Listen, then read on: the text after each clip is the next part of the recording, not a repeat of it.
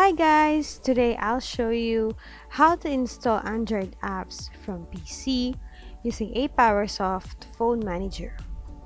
First, download the application and install it in your computer by going to www.apowersoft.com/phone-manager and then click on the Download Desktop Version button tool.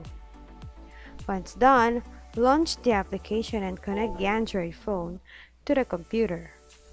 Once connected, go to Apps, click on the Install button so that you can install a new application. Choose the app and wait for it to be installed.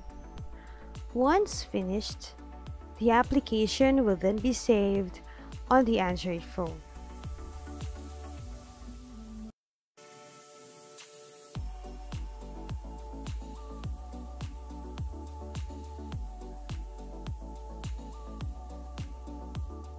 Once done, just go to My Phone tab and then simply click the Disconnect button to disconnect the Android phone from the computer.